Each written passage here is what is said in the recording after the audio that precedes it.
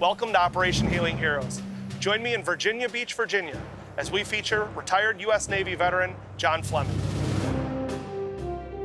They served for us. They sacrificed for us.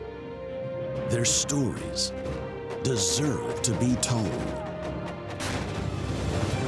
Every military veteran has a story to tell. Join our host, Jay Garstecki, as we honor the stories of our true American heroes, one soldier at a time. The mission today is Operation Healing Heroes. Brought to you by Great Clips. Operation Healing Heroes traveled to Virginia Beach, Virginia, to connect with U.S. Navy veteran John Fleming. We're here to shine the light on the effects of traumatic brain injury, treatment, and healing of our hero, and to do a little fishing. So what led you into the military? What led me in was, the deciding factor was basically a tough weekend with my parents at home and a tough week at work. I guess getting yelled at for doing your job the correct way is not something I wanted to continue to do week in and week out. And tension at home, but when I was 23, it was just one of those things that it was a spur of the moment. I finished work, I went to the recruiter that day, went in, talked to them, signed up, and my parents came home that evening, and I remember telling them, told my dad, hey, can you have a seat? And then I told him, and when my mom came home and I told her, yeah, she was not a happy camper. Oh, huh? No. So when you went in, what did you enlist for? What were you looking to go do? They offered SEAL, SWIC, and EOD in boot camp. And honestly, EOD was the only thing that really drew me. Really? Yeah. The difference between Navy EOD and the other services is that if there's ordnance in the water, that's where the Navy goes. And they came to me and they're like, all right, John, you're going to dive school. Dive school? So you start out with dive school because of the, if you can't pass dive school, you can't go to EOD school.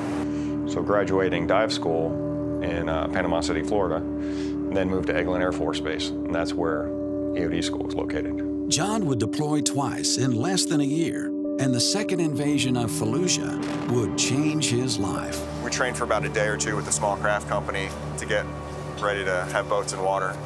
And November 10th, we had boats in water ready to go to Fallujah.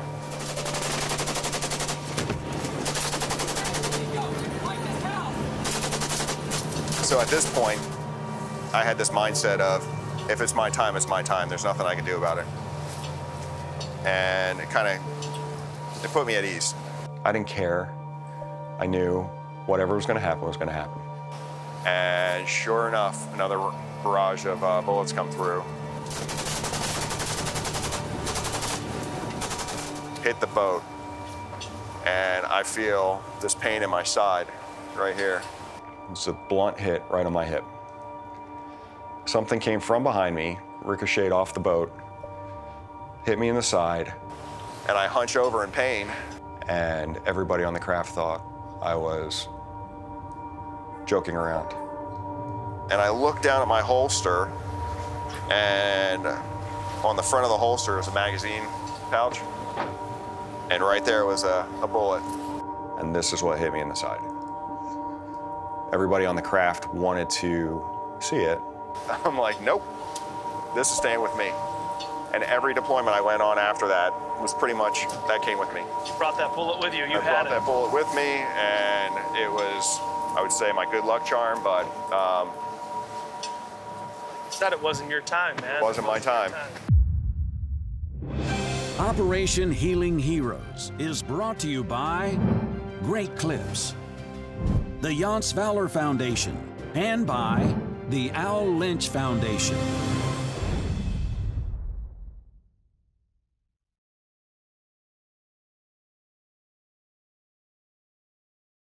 Operation Healing Heroes is a nonprofit organization dedicated to documenting the lives of our U.S. military veterans.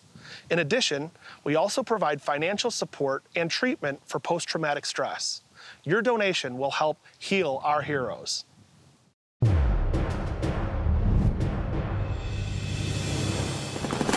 The very next day, after being hit by a ricocheted bullet on his boat, John volunteered for another mission. I thought that we were taking a boat out to meet up with them, but it was, we were actually convoying out. We thought we were taking the boats back out.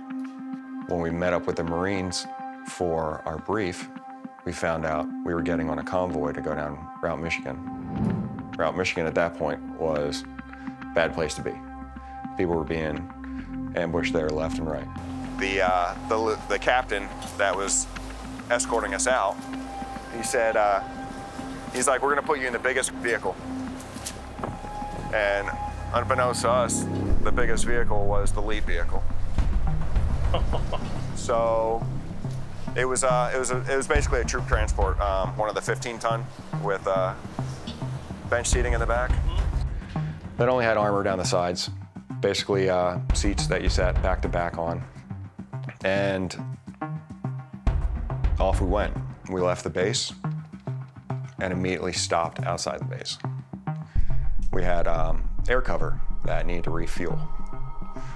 When the air cover refueled, we were shifting around in the back of the truck. I was sitting all the way forward on the passenger side, and I took my weapon off, took the sling off.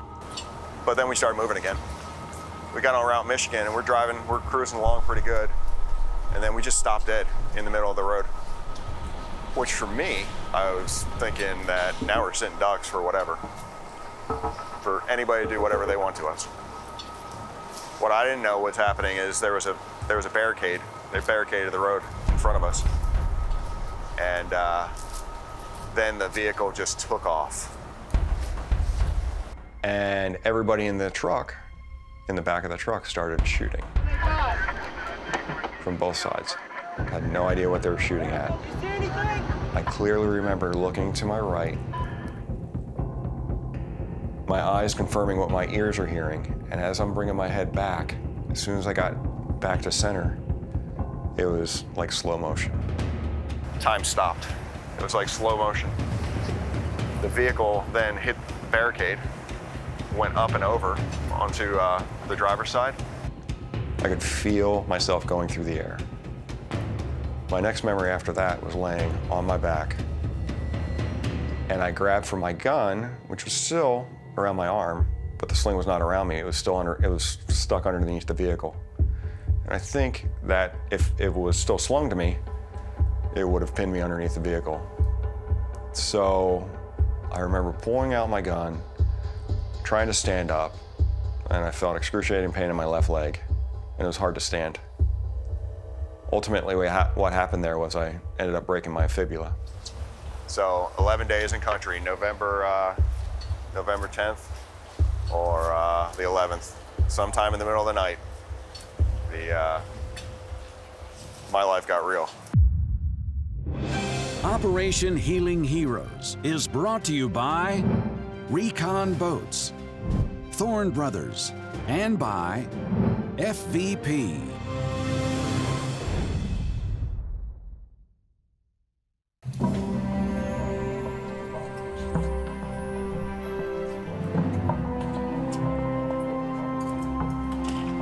Nice. Yeah, right? I did the hard part, right? Reeling it in.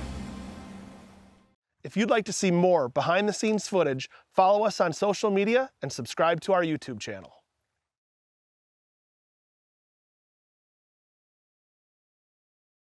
If you're a U.S. military veteran in Illinois, Wisconsin, Michigan, Minnesota, or beautiful sunny Florida, log on to our website, takeavetfishing.org, to find an event near you.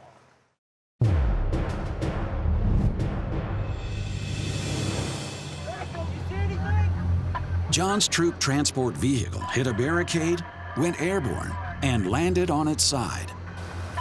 QRF came in, Quick Response Force, and they put me in the back of a transport, And I remember fading in and out of consciousness.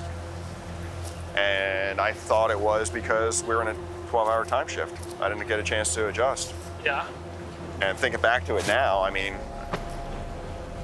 it had to have been the way I landed. And that's when I think I got my first TBI in the military. At this point in time, I didn't even know what a TBI was. 1 year later is when I was back out the door again. This time I was operating with SEAL Team 3. After that deployment, there was an investigation. So NCIS had to ask a question around. So I was called in for an interview. Just simple questions. But they were asking simple questions about guys' names and things I've witnessed. And I couldn't tell you what the guys' names were. I knew who they were talking about. Yeah. Now, these are guys I was deployed with for 6 months. These are guys that I trained up with. Couldn't remember their names a month after. And I had no way of explaining why I couldn't remember who they were. But I remember them saying to me, they were like, "You were with these guys this entire deployment. You don't remember their names?" I'm like, I don't know how to explain it.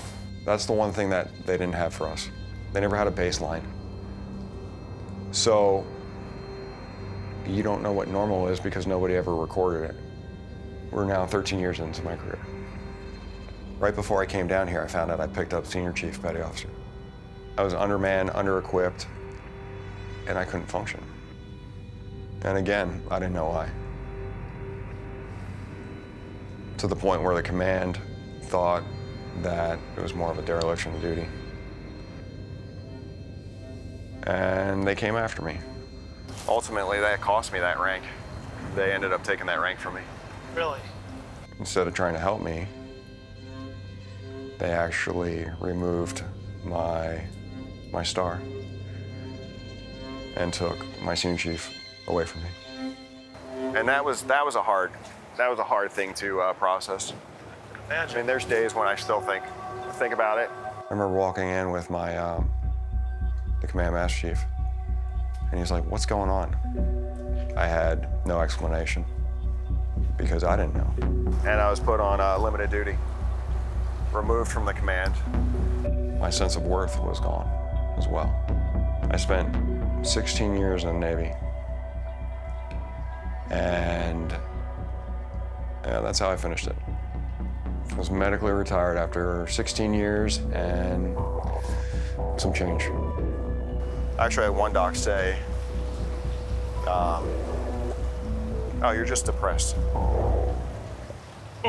Right now, I'm in a much better place. Have you been able to get some help? Yeah, well, Doc C has been a huge help for me. Hey, John. Hi. How are you doing today? Doing well. Awesome. So the first time I met John Fleming, he came to me, and I think it was about 2019, so it was a number of years after his injury, but he was not thriving in any way. And his life just wasn't on a trajectory in which he had enjoyed. Not only that, he was in severe pain all the time, all day long. He had no reprieve from the pain that he experienced. She's been a huge help, physically, mentally. She's helped me out so much. It was pain down his legs, it was pain in his back, it was pain up his back, it was pain in his head. He had been getting lots and lots of Botox for these unrelenting migraines, and that's how he was being treated. And what was wild is the Botox didn't help. Nothing helped him at all. And we started working, and I started paying attention to his body, and I did the applied kinesiology testing, the advanced diagnostics, to determine exactly what he needed and what I could focus on. Little by little, I focused on the things that were most important to his body at that time, and he got better and better and better, and he changed. He's a changed man.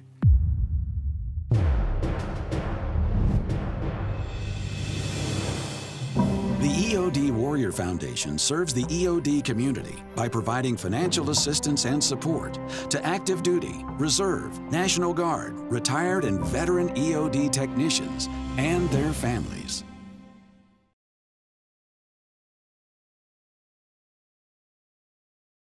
If you'd like to personally thank a veteran that you've seen in one of our episodes or nominate a veteran to be featured in a future episode, log on to our website, operationhealingheroes.org. Operation Healing Heroes is brought to you by Recon Boats, Excel Automotive, and by Temple Bay Lodge.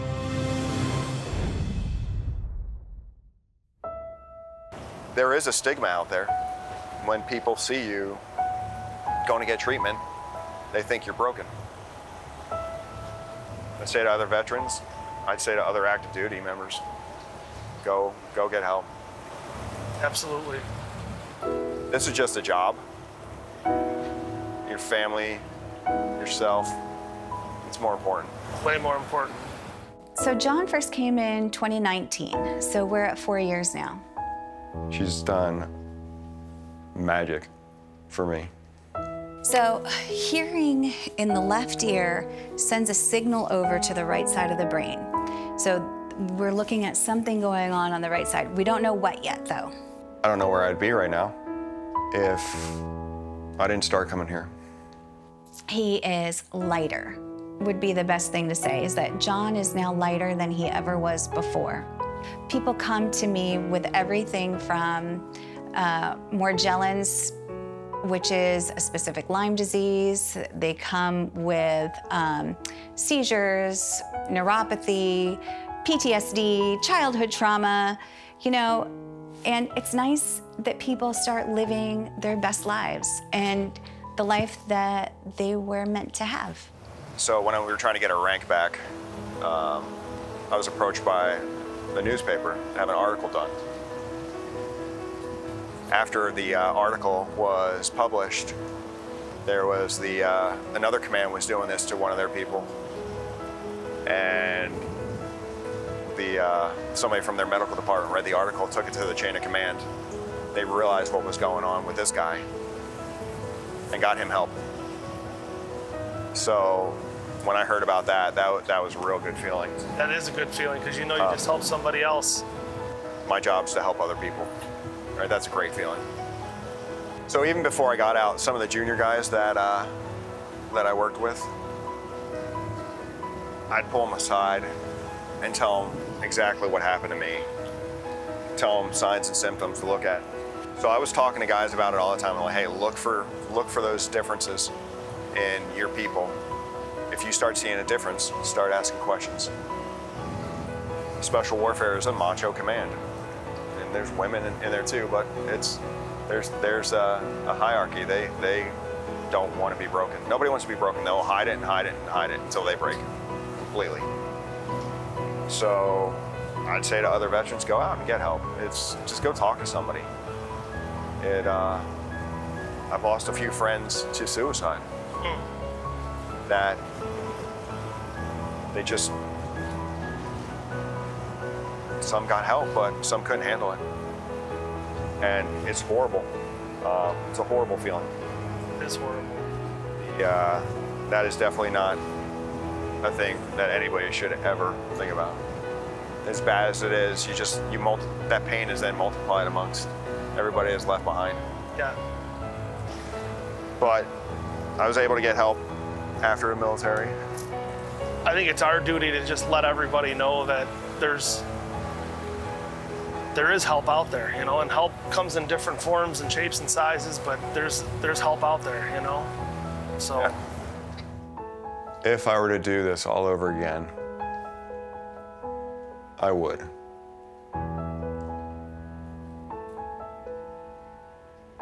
If I could have the foresight that I could pick up on what was going wrong,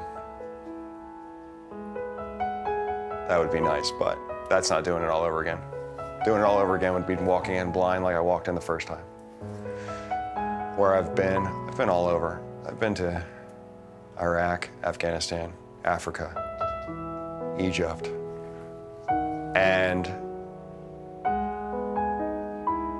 I do believe that the U.S. is, of all places, the best place. Well, I just want to say thank you for your service to our country, and got a couple gifts here for you that we'd like to give you.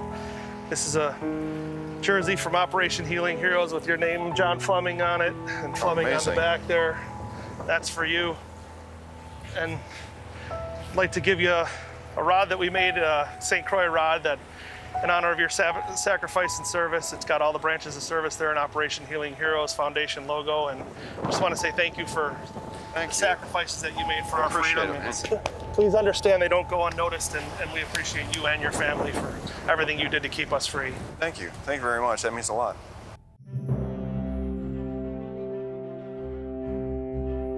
If you'd like to personally thank a veteran that you've seen in one of our episodes, or nominate a veteran to be featured in a future episode, log on to our website, operationhealingheroes.org, and click on the Nominate button.